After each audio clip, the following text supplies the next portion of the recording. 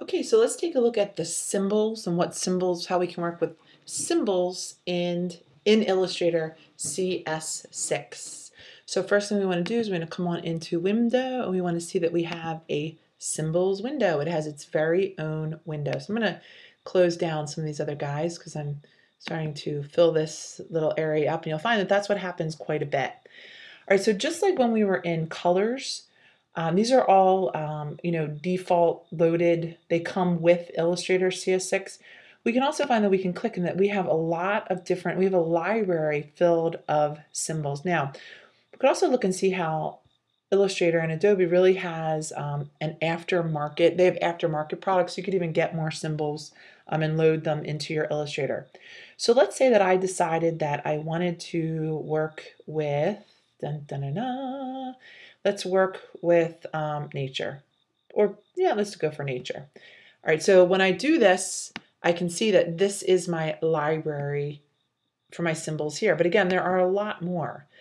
Arrows. Arrows, sometimes you want to say, look over here. These are the certain things. Let's actually go for these arrows. Let's say I grab this arrow, and how do I go about drawing my symbol? Up, I have this symbol selected, but it's not coming out. Well, what I need to do is I need to use my symbol sprayer. So here's my symbol sprayer. So I could just click, there's my symbol. Okay, now let's say, I want to work with this, but I don't really like the colors. I want to change the colors. Well, it's actually pretty easy. All I need to do is break the link to the symbol. Okay, I've just broken the link. And what's happened when you break the link is now you can come in and you can alter it. Illustrator no longer is seeing this as a symbol.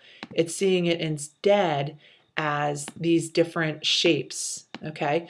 But the problem is probably they're grouped. So first thing I need to do is I need to ungroup it, okay? And then I could click right in here and I could say, I want to change this color. I want to change it to black, all right?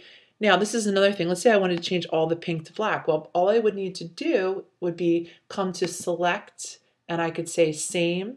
I could say fill color, and I could change these all to black.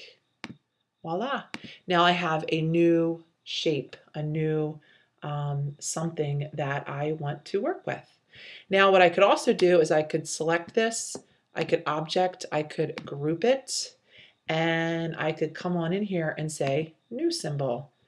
I'll say okay, and now I have this as a symbol. So if I wanted to reuse it, I could. So really anything that you create and you want to make it a symbol and reuse it and put it into your Illustrator, into your library, you absolutely can do so. Let's take a look at a couple of other things. Let's come back in. I opened up nature. It's here somewhere. There it is. Okay. Oopsie. All right, so that's another really cool one. Look at this. There's all this cool stuff. Now, sometimes when you work with the symbol sprayer, you're going to find there's a lot of different options within the symbol sprayer. But if you click, okay, it's taking a minute to do its thing. And we can see this is one that has come in. It's taking a minute. It's doing its thinking. Actually, I'm sorry, I did edit undo. Forgive me for that. I'm thinking, what is it doing? All right, so if I click this right here, and this is my dot pattern, I click once with my symbol sprayer. Okay, I can see that this really fills up the space. Okay, I can alter the size of it by just clicking and getting the free transform and moving this on in.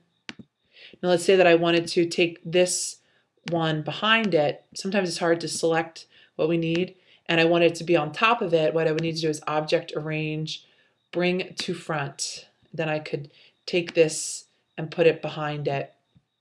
Now we can see we have this below that one. All right. All right, so now sometimes you're going to want to come into the symbol, especially work with the symbols. There actually are some cool, if you wanted to reuse something, so why would you do a symbol? Well, maybe it's something that you want to create and you want to reuse it. Okay, that really is a great idea, actually. And you can see there are certain things like web icons. Okay, so let's say you're building a website, you want to have a little mail thing or something for phones, or you want to put a little infographic on a design piece that you're doing, this is a great place to come and find these. But again, it's really something that you want to use again. All right, so I'm going to come on into here.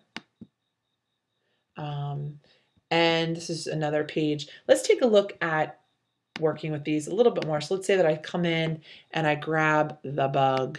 Dun, dun, dun, dun. I come to the symbol sprayer tool, I click. Now, what happens is it's like spray paint.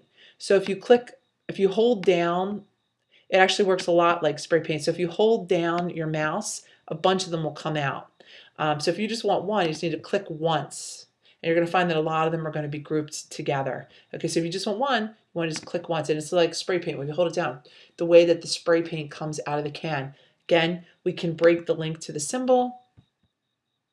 We can click off. Again, we're going to have to ungroup them now first, because when you create something into a symbol, you have to group it.